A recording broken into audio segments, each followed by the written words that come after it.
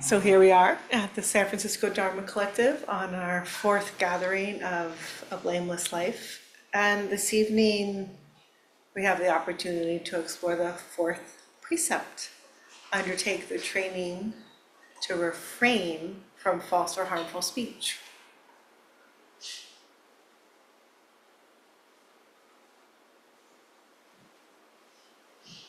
And most evenings when we've gathered during this series, we've chanted, and we might chant later, and we might skip it, but we're not chanting right now.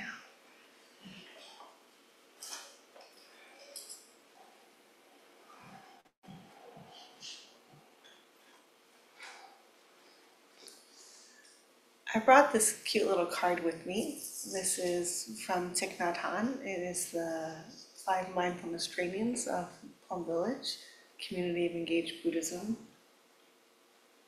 And I might read this in a bit, but I'm not going to read it right now. But I want to let you know that it was here in case anyone wants to look at it, because I hadn't offered that yet. So that's important piece of what we're doing here. So we've been exploring the 5 precepts, and the 5 precepts, as they're most commonly translated, are very simple. I undertake the training to refrain from, and there's all these different things that you refrain from.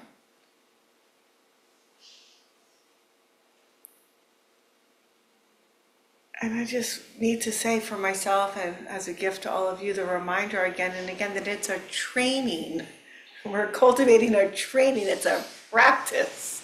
It's not a perfect, it's not a commandment. It's not a, it's a training. And in the Plum Village world, we talk about them as mindfulness training. So even a step further away from precept, they're mindfulness trainings. We're training the mind, or we're engaging in these trainings to increase mindfulness. And for me, when I hold it in that way, when I remember, these are some guidelines the Buddha laid out that will help support me to be more mindful or get closer to freedom, then I find it to be encouraging and liberatory. And not something that I can then beat myself up about because, I didn't do it perfectly. Because good luck with that. Like, you're not perfect. You might look perfect sometimes, but you're not perfect. You can't be. It's not how it works. That's not what it means to be human. It's like you fall down and you get up, and you fall down and you get up.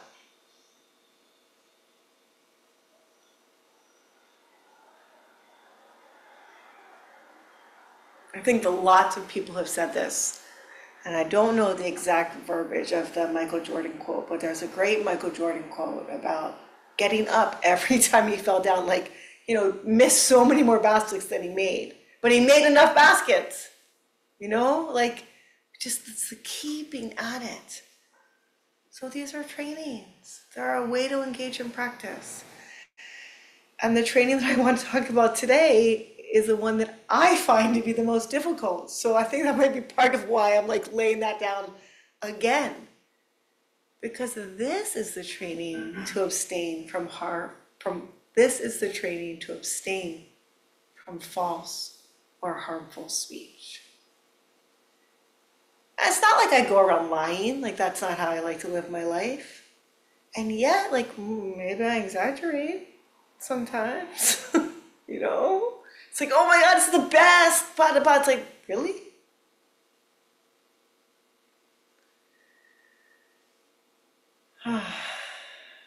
And then we say things that hurt someone else sometimes by accident. Or on purpose because we're mad. We're human. This is how it goes. And we can attune to the residue of that experience, to the residual effect. How did it feel to yell? I am a yeller. How did it feel to yell? I know for me, it doesn't feel good.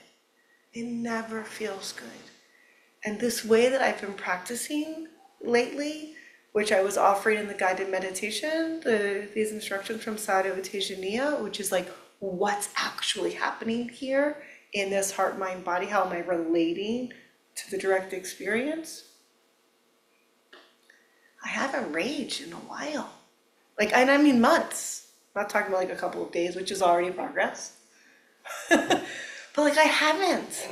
And I know my husband is happy about it, but I am also happy about it because when I lose it at him, it's suffering for him, but it is also suffering for me. It's awful. Whatever happens inside of me that preceded the explosion is suffering, and the exploding is suffering, and the aftermath of the explosion is suffering. Like the whole thing is a hot mess. And the more I'm cultivating awareness of things as they are, internally and externally, like what's actually happening inside of me, being interested in that and curious about it and attuned to it, just because I'm actively, intentionally, and I've had the support of being on a lot of retreat this year, doing that, and there's greater and greater continuity of awareness, wisdom is naturally emerging, and there's less reactivity. It's fucking awesome. It's amazing. And like that is my wish for you. That's my wish for everyone. That's my wish for me. It's like to be less reactive. That's freedom. Because you know what? That shit keeps happening.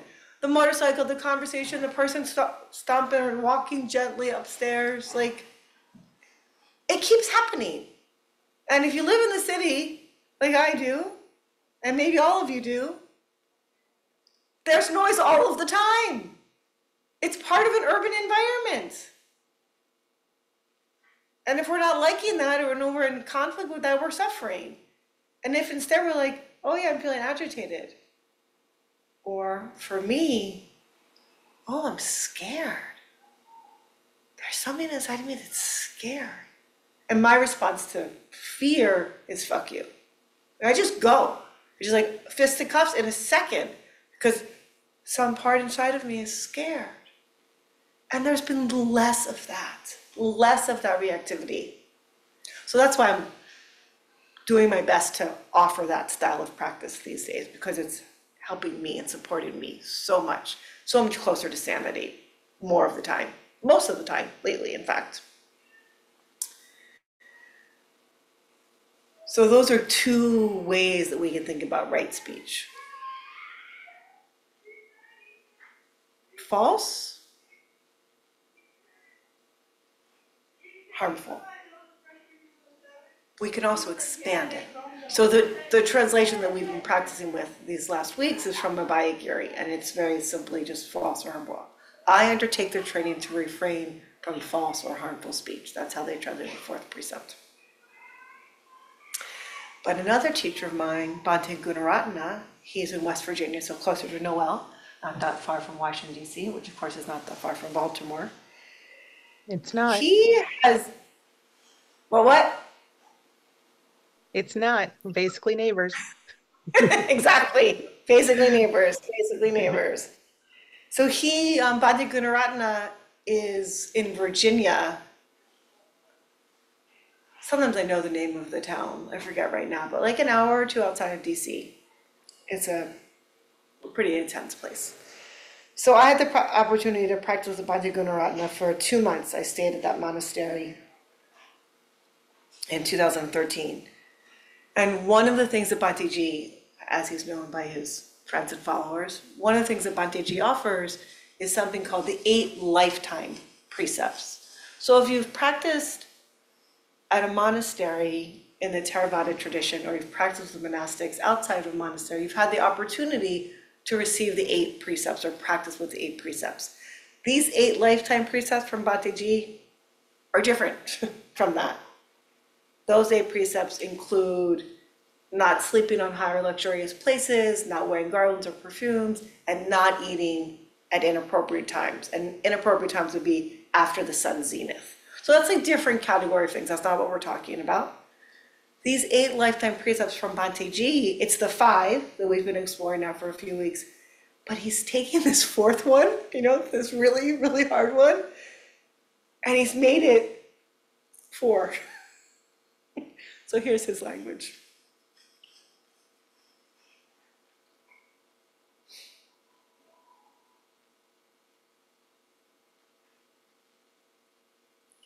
And we've been offering, again, because of my roots with Ajahn Chah, students of Ajahn Chah, I've been offering Abhay Giri or Ravati translations. I undertake the training to refrain from. And Bhante Ji, he uses the language, the translation of the Pali. I undertake the training role to abstain from. And so, not very different, but subtly different, and maybe some language is more supportive for you, or your nervous system is more resonant, your heart mind's more resonant with. I undertake the training role to abstain from, rather than I undertake the training to refrain from. Whatever works for you is great. But I'll offer these 4, and I invite you, to tune into your body, to rest into your body, eyes open or closed, whatever feels good for you.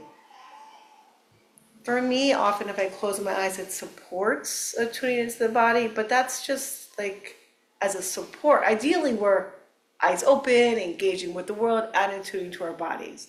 But we take some supports along the way, so close your eyes if that's supportive for you. And notice how these words land in your own heart, in your own mind, in your own body.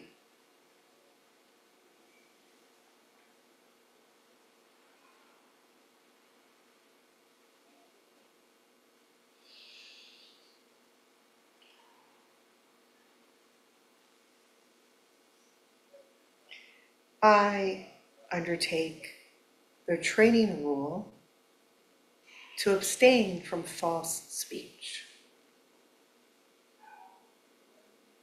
What's the residue from that sentence? How is there resonance or dissonance? Just kind of checking in. I undertake the training role to abstain from false speech. Maybe there's a story in the mind. I never lie. That's not me. Or shit, I lie all the time. Like, whatever is happening, noticing it. Or maybe a particular lie arises in the mind that you remember the suffering of or the pain of. Or there's the argument, well, I lied to so-and-so to save them or protect them, or so such and such better thing would happen. Like, whatever. Great. Notice it. That's my ask. I undertake the training role to abstain from malicious speech. Those digs or that sarcasm, it's subtle, but sometimes there's malice in there. Sometimes maybe there isn't. And maybe you can notice kind of what's underneath that in your own heart, mind, body when your language is more like that.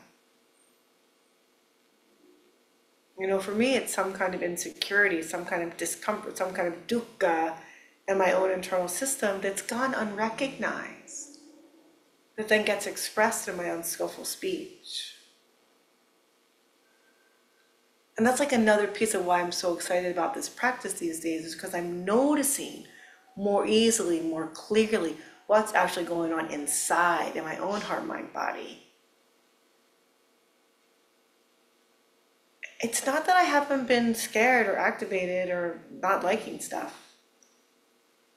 But with the current awareness of it, there's more space for it, and it's not like coming out at people as much, and not nearly as unskillfully. Again, feeling the body, same sentence. I undertake the training role to abstain from malicious speech.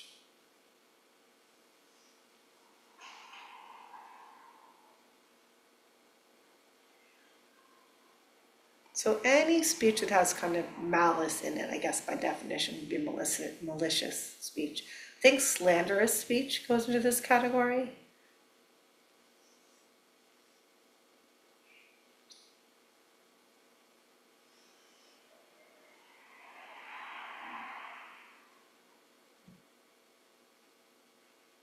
Or maybe you remember when someone spoke maliciously to you and how that feels, how that felt. And there's a knowing in your own heart, mind, body that you don't want to create that feeling for someone else.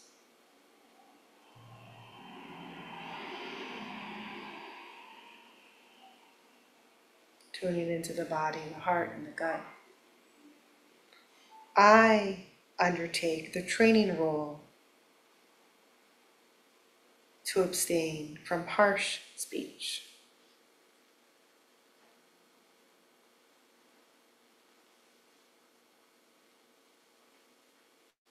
Something that I think is quite interesting about harsh speech is that it's often not so much about the content, but about the delivery.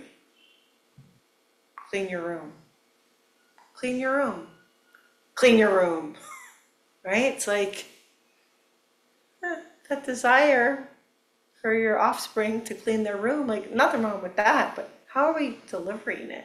Is it an ask or a command or an invitation or a suggestion?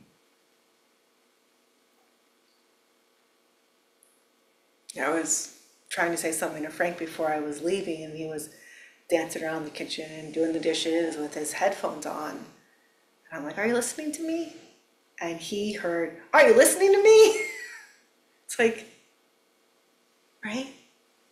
There's so much, and sometimes it's an accurate perception, sometimes it's not an accurate perception. Like that's how it happens in the world. And sometimes a tone comes out that we're not really meaning. Like that's not how we're feeling. But like, So tuning in, I undertake the training rule to abstain from harsh speech. Or in the language that I'm more accustomed to, I undertake the training to refrain from harsh speech. And then the fourth way the Bhantiji speaks of this,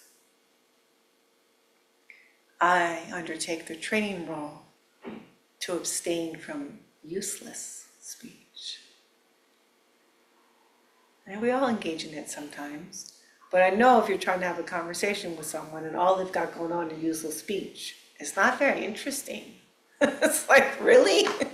Are you done yet? I know myself, I get so aggravated. Just like, and sometimes I have really unskillful responses inside of me. Like, I don't have to say anything. Because none of these precepts, even when you're a monastic, none of them are about what happens inside. They're all about intentional behaviors. It's so much about intention, or sometimes the word is translated as volition. It's not like you're not going to have, the suggestion is not you're not going to have an angry thought again in your life. You have the thoughts you're going to have. They're conditioned by your experience, by what you actually do. But as we're paying attention, we become more skillful. Just by paying attention, by being interested and curious.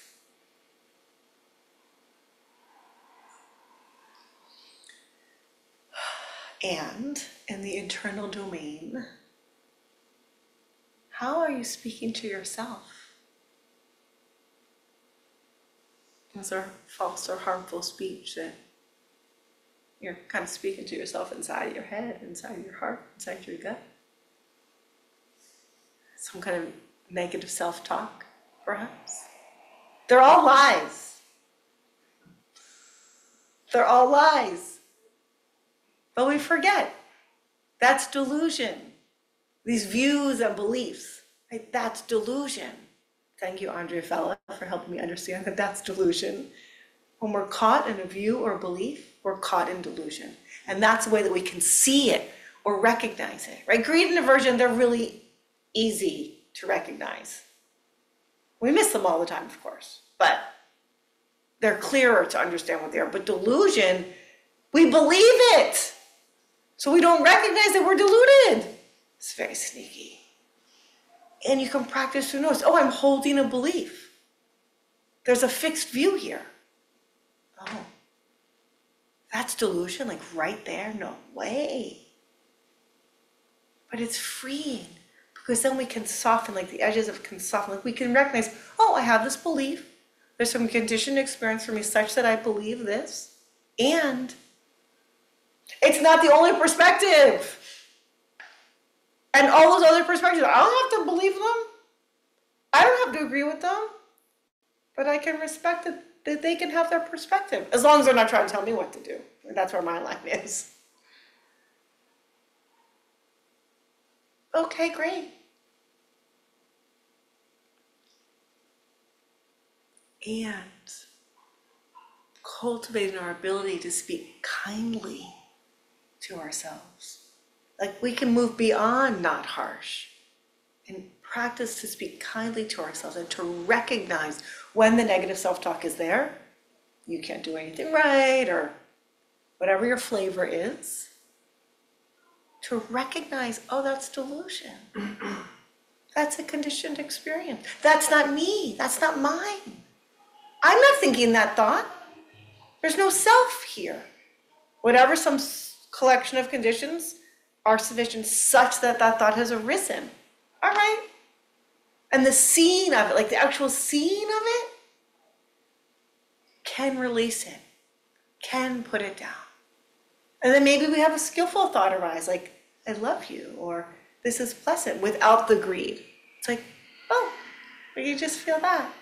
Like the laughter at a dukkha sit, like, that's nice. It's pleasant, it's light. Like, oh, that has arisen. Okay.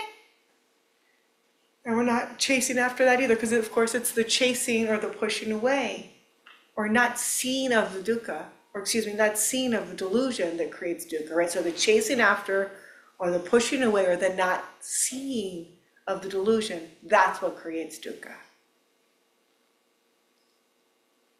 Greed, aversion, delusion, they're all gonna come and go, no problem.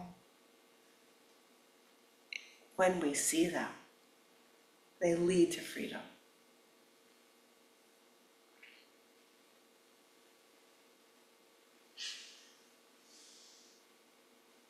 And so I feel like this internal, how we're speaking to ourselves internally, when it's something harsh, like you're a piece of shit or whatever your language for that is, and I want to name that, I'm talking about that, and I want to name that that is a universal experience. I think that often when we're feeling shitty about ourselves, we can think that like,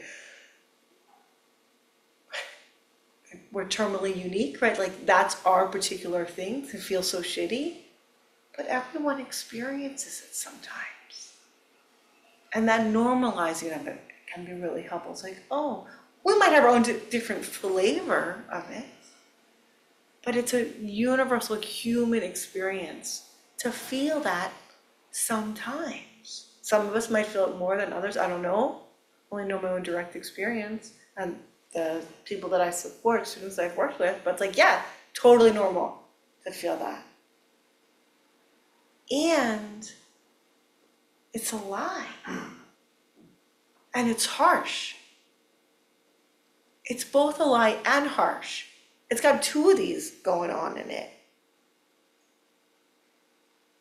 And it's totally useless, right? I think that some of us, I know for me anyway, part of the conditioning of that, it's coming from something inside of me. It's like trying to help me or trying to save me. It's like, wow, that is a maladaptive coping strategy. But when there was constant critique, there was a part inside that was born like, well, I'm gonna get in there first, like somehow like protecting me from it. Or people pleasing that arose, want to try to make sure everyone else is happy so that I'll be safe. And then it's like just complete neglect and all the energy is out there. That's not skillful, but it's conditioned. And you have your own experience, so you didn't grow up where I grew up, you grew up where you grew up, and there's conditioning. And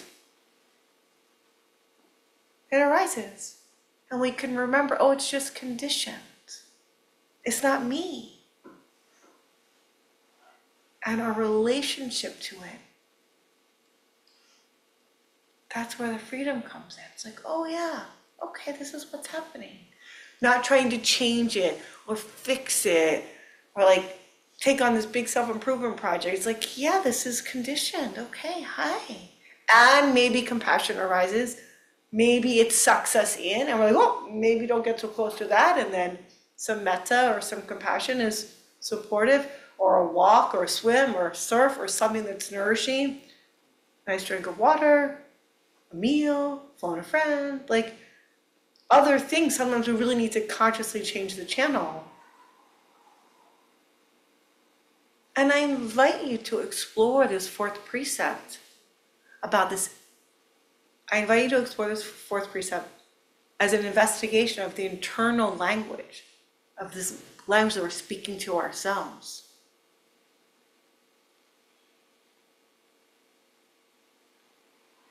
As you're able to, with curiosity and gentleness and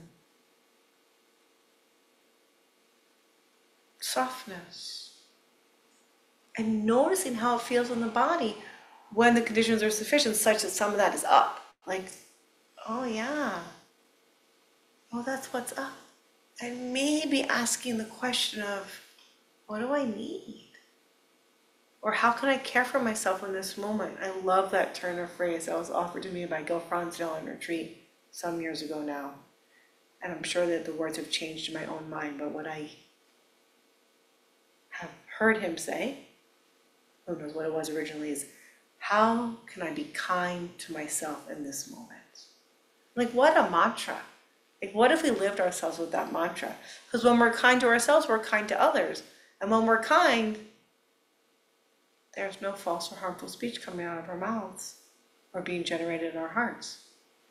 That's not what's happening. So taking a moment to notice how these words are landing in your own heart, mind, body, resonance, dissonance.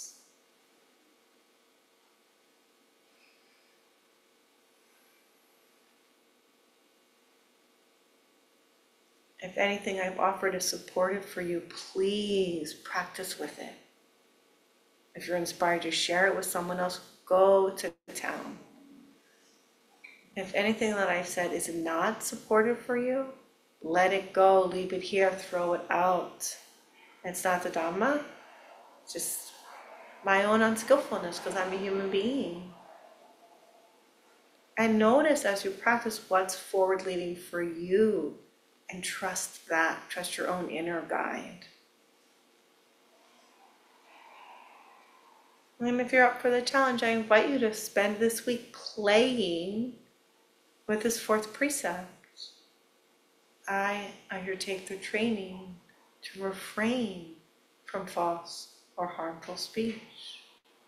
Or you might explore it in this way I've just been talking about, to notice how it feels once you've engaged in harmful or false speech. Like, oh, there it was. And then you feel how that feels in your own heart, mind, body. Or, for like the advanced course, noticing how it feels in the body before it comes out. Like, what is that in there that then ends up getting expressed in this way that you know doesn't feel so good? So play with your practice. And any benefit that might have been generated by us gathered in this way and exploring the Dhamma and cultivating awareness of our own heart, minds, and bodies. May it ripple out through everyone we come in contact with, and thereby be of benefit to all beings. May the fruits of our practice be of benefit to all and bring peace and liberation.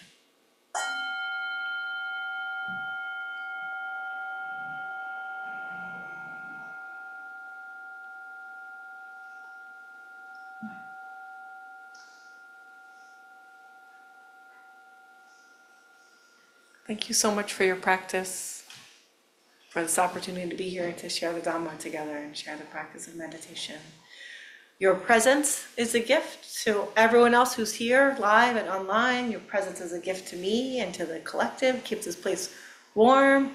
And if you have time, energy, or money to contribute, this is a completely donation, volunteer-run entity, so that is very appreciated.